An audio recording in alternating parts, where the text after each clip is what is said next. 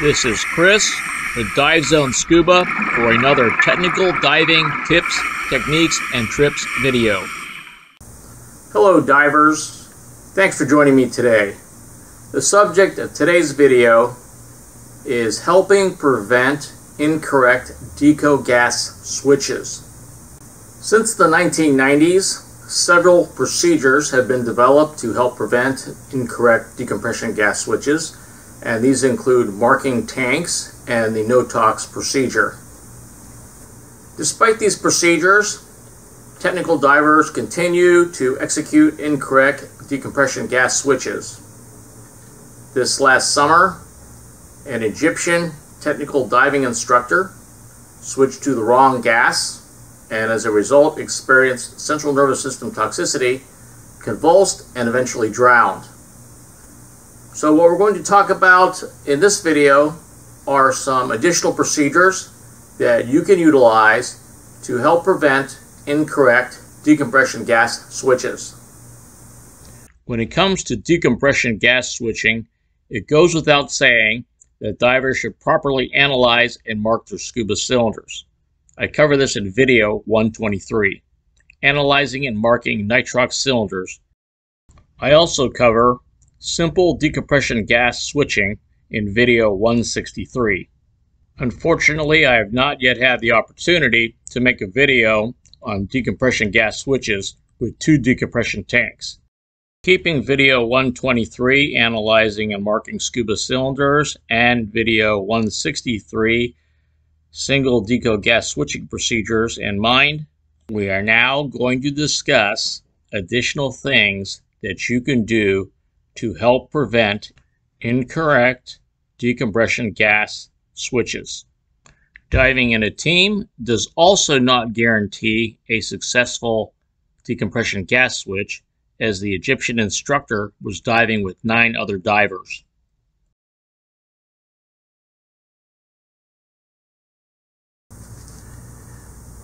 So the first thing we're going to discuss is the use of different color hoses to help prevent incorrect decompression gas switches. And we're going to expand that a little bit to include, for example, stage tanks and also travel gas. So what I have here on the left is a travel gas regulator setup.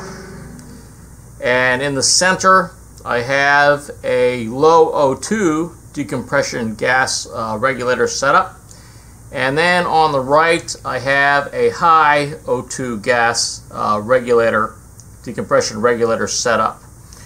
Alright, so for the more normal situation here, which is the travel gas, which could also be a stage tank with bottom gas, I'm going to be using a black hose. Alright, so the most important thing here is that each one of the applications that you're going to be using has a different color hose. So black is a normal color for hoses, so that's what I've selected for the travel gas.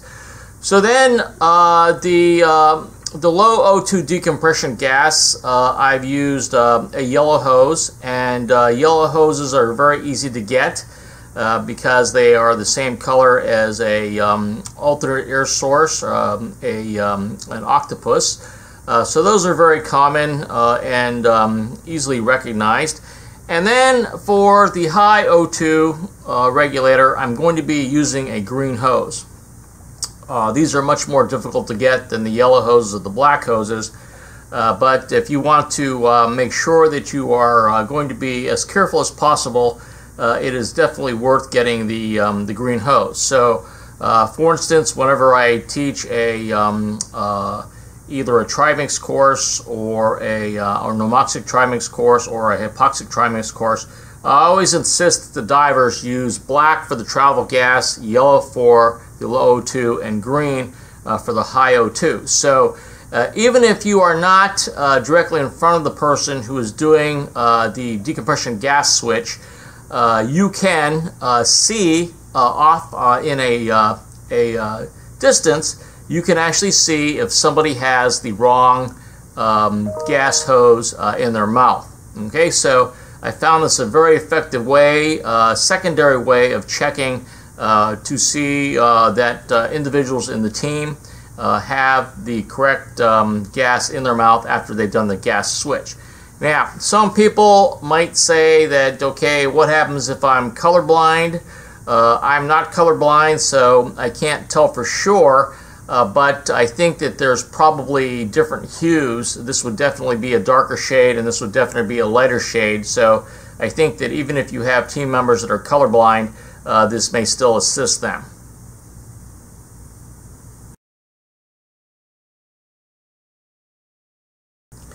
Now, the second thing that we can do to help prevent an incorrect gas switch involves labeling. But here we're not talking about labeling on the tank, we're talking about labeling on the regulator. So I actually have two different things on each one of these regulators that are not visible from the angle that I'm shooting at right now.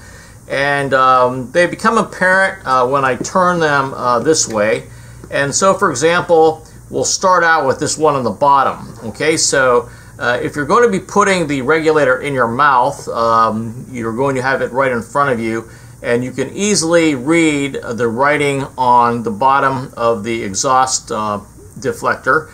And so this is clearly labeled as travel gas.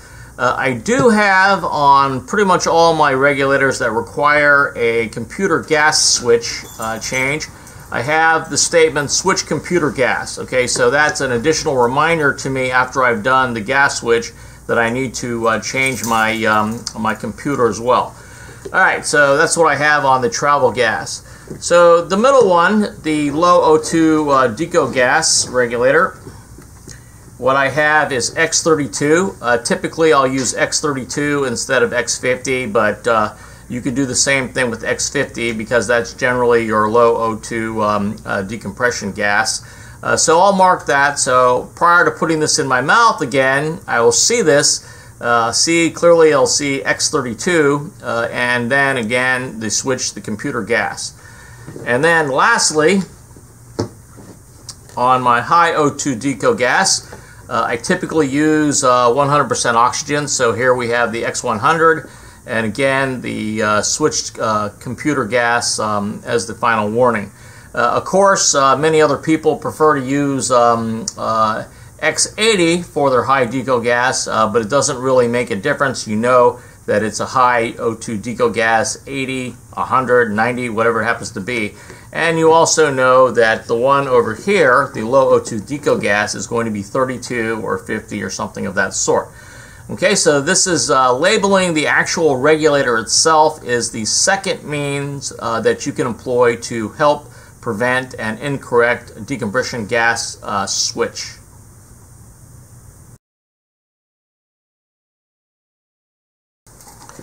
A third thing that you could do to help minimize the possibility of an incorrect gas switch is on your low O2 Deco regulator.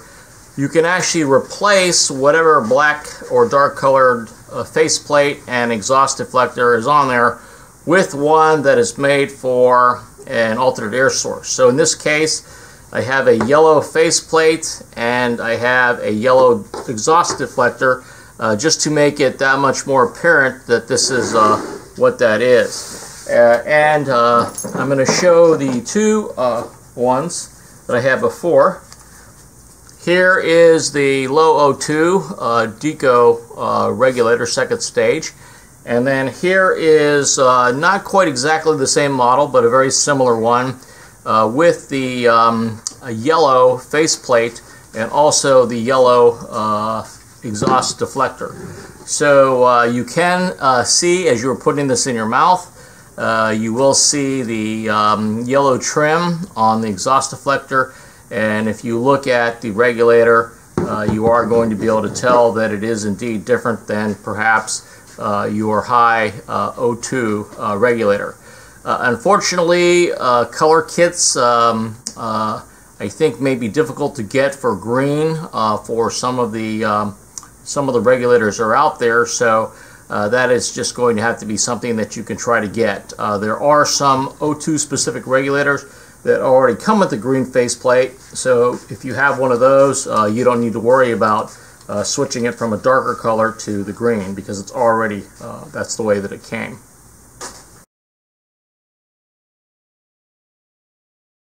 A few other things that you can do to color code your different regulators. One is a mouthpiece, mouth block, something of that sort. In this case, we have a yellow one that would be used for the low O2 Deco regulator. And you can also get mouthpieces that are colored, in this case green for high O2, but they also come in yellow and so on. So those are just a few of the ways that you can take some extra precautions to help prevent an incorrect decompression gas switch. And so if you do that, you are certainly going to be minimizing the possibility that will happen. And we're not talking about these as replacements to basic procedures. We're talking about these techniques in addition to normal gas switching procedures. So these just add an extra margin of you being able to ensure that you're going to prevent an incorrect gas switch. Okay, so that's it for this video. This is Chris with Dive Zone Scuba. Thanks for watching, and please subscribe.